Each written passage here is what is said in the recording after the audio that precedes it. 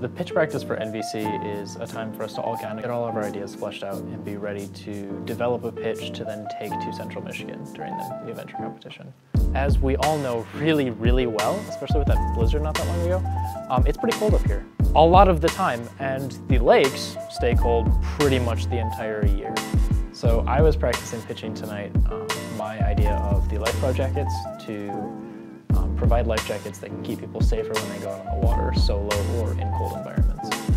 Lake Superior temperatures are usually below 50 degrees Celsius. And the colder that gets, the more immediate risk you have for shock. I think the practice went really well. I tried a couple new things and touched on some new topics that weren't in previous pitches. And this is where the slides are horrible.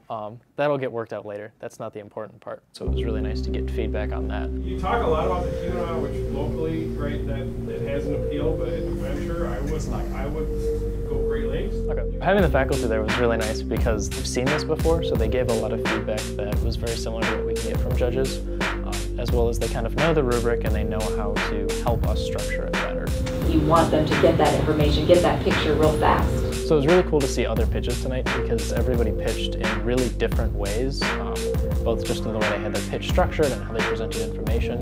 Currently, there is no one solution that provides all of that. There were some really cool ideas that I can kind of pull from all of the different pitches to develop mine better.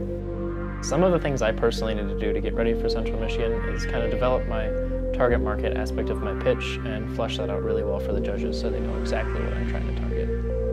So it's time to get to work so that we can head down there.